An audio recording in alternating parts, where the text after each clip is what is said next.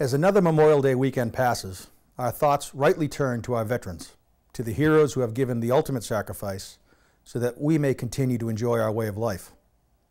This weekend should not be about beaches and barbecues and getting away. We ought to take the time to break away from our normal routines, to go to town memorials and to our local cemeteries, to read the names of those veterans buried there, and to pay tribute to those fallen heroes. They are the reason for the holiday. They should be honored and respected and, most importantly, remembered.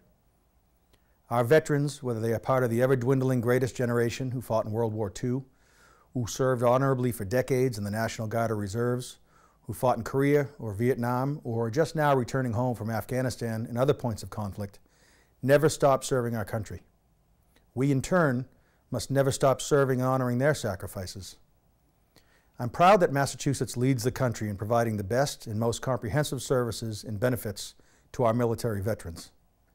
This isn't political hyperbole. From the soldiers' homes in Holyoke and Chelsea to affordable rental housing for honorably discharged veterans, from various tax exemptions to financial assistance for continuing education opportunities, Massachusetts is rated first in the nation among all states in the provision of benefits to our veterans. In addition, each city and town has a designated veteran service officer who offers personalized assistance and guidance to veterans and their families. I was proud to recently play a role in providing more for our veterans by voting to pass the Massachusetts Veterans Housing, Operations, Military Service, and Enrichment Act, also known as the HOME Act, which will enhance existing services for our veterans. This bill, among other things, will provide veterans enhanced protections against employment discrimination, more public housing opportunities, increased scholarship opportunities for all children of prisoners of war, exemption from automobile excise taxes for members of the military while they're serving on active duty outside of Massachusetts, and the abatement of property taxes owed by a surviving spouse of a veteran, among other things. This is a good bill, and I'm hopeful my colleagues in the Senate agree and also pass this legislation. Even if this bill passes, of course, we can and all should do more. At the very least, we can participate in our Memorial Day and Veterans Day parades and ceremonies. Or we can simply take the time to thank a veteran personally and listen to any stories he or she wants to share. However, we also have many, many more opportunities to honor and provide assistance to our veterans. Our veterans face unique challenges when they come home. After placing their lives in harm's way every day they are on active duty, our veterans always leave part of themselves with their brothers and sisters who remain on the battlefields.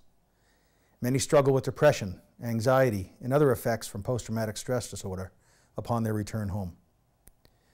Groups like the Glenn Doherty Memorial Foundation, which exists to ease the transition from military life and work to that of a civilian by helping fund educational costs for special operation individuals and their children, can use our time and resources. The foundation stages a fundraising road race every year here in Winchester, in addition to conducting other fundraising activities to support its mission. Another group that can use our help takes a distinctly Massachusetts approach to the crisis of veteran suicide.